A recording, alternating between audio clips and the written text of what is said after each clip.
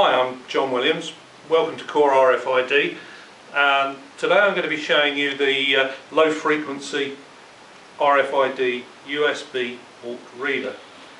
This is pretty much as it comes out of the box. All you need to do to use it is just take the cap off the end and plug it into a port on your laptop or PC, anything that's got a USB port like that.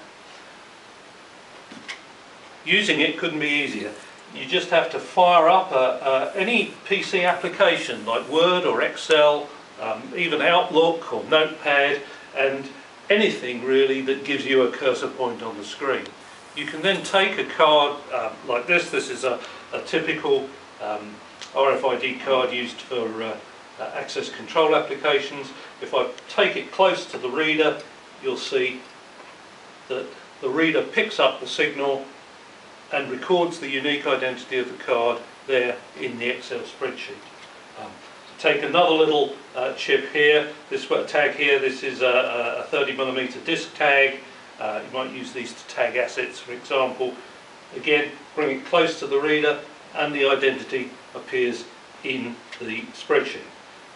Just to show you again, take the card close to the reader and the unique identity of that tag appears in the spreadsheet. Pretty much out of the box and into the PC, very easy to use, as you can see. Obviously you could be using that same data in your own PC applications if you wanted to, but a very easy way to try out RFID applications in your business.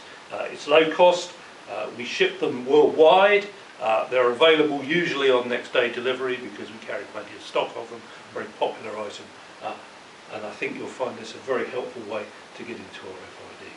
Thank you.